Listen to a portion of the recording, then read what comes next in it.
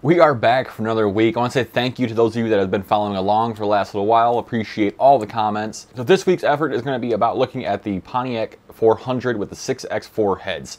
A lot of people are asking about compression ratios and is it worth zero decking? Is it worth doing flat top pistons? Is it worth this? Is it worth that? We're going to look at that today.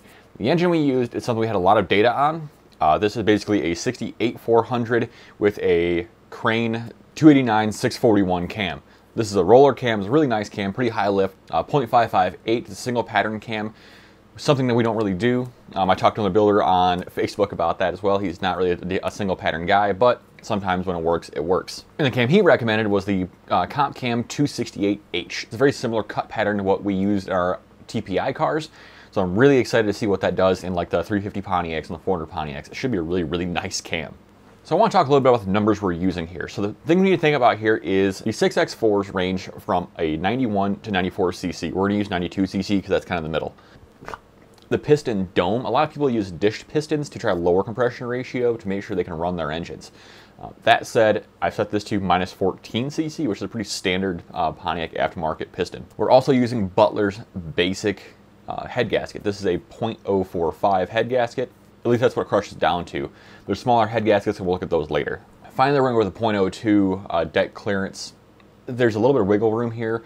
This depends on the deck height, the piston height with the wrist pins, the rods.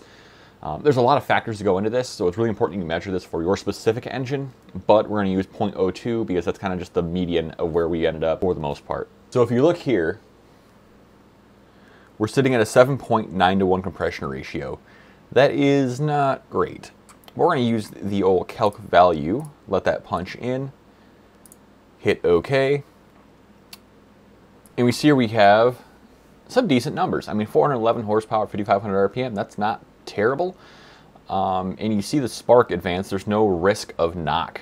This is running 93 octane with super low compression, so something to think about too is you might actually be hurting your engine a little more with higher octane if you don't need it. It just ruins the performance sometimes. But generally, just run what octane your engine wants to run. So we see our peaks look really nice. The averages also look fairly good. Again, we're using a 1,500 to 7,000 RPM range because in our past videos we use that range. And again, we're using 1,500 to 7,000 RPMs range. I know Pontiacs don't really like that higher range, but that said, we're using that just to keep consistency across all our videos, so you can go back and check out our old ones like the one in the card above. But looking on the graph, we see a really nice long torque curve and a nice long horsepower curve. Let's bump the compression up though. You know, I probably should mention as well, this cam might be a lot too big for the 7.9 to 1 compression ratio. I wouldn't run this cam in less than like a 925, maybe even a 9. But that really speaks to the dynamic compression ratios, and we can talk about that another time if you guys want to.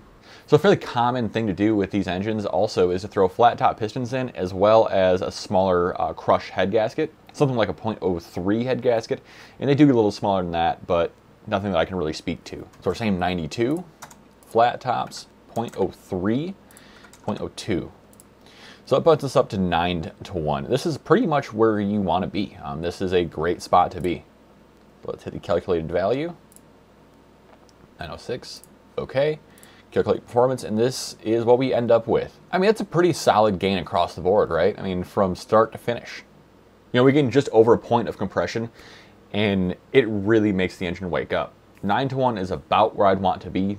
925 is what I'd like. 9.5 is pushing it, I think, with stock iron heads.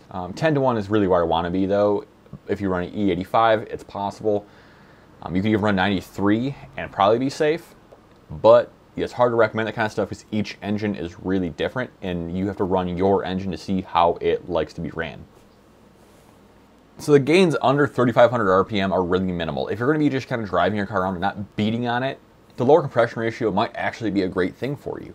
And if that's the case, a smaller cam is also a better option, like the 2801 or something like that.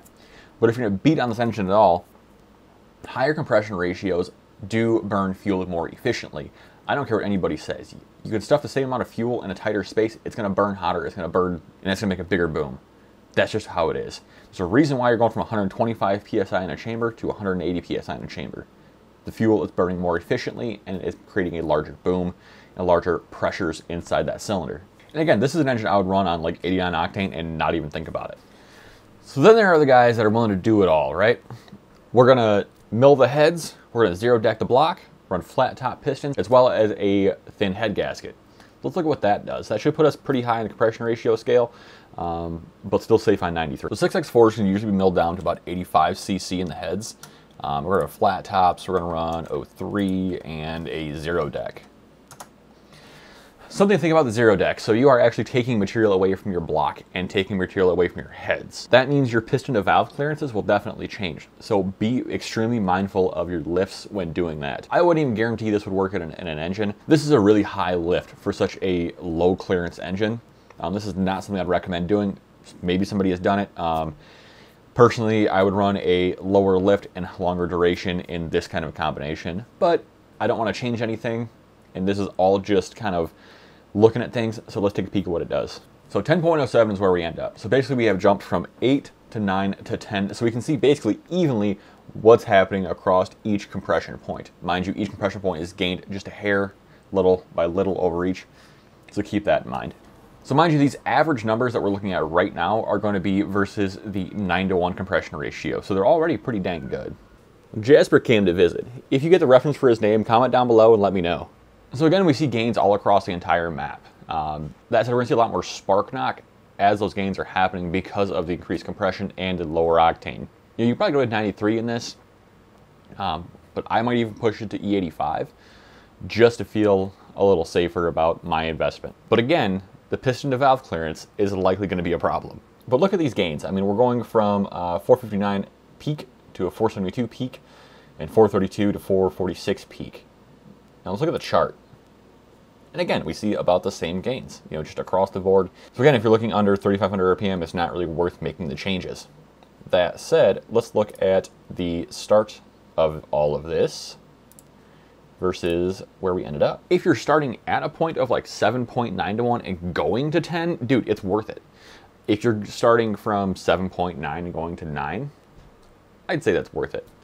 If you're going from 9 to 10, I would say it's not worth the change. Because of all the extra expense. You're better off getting a set of like 16 heads instead and doing it that way. And actually, let's run that as our bonus test. The 16 heads would be pretty much unrunnable unless you have run E85 or some like crazy high octane gas. Let's take a look at what it actually does if we just went balls to the wall crazy with this thing. So here are the head specs comparing the two. The 16 heads definitely flow less, so we'll see what that actually does with the increased compression ratio.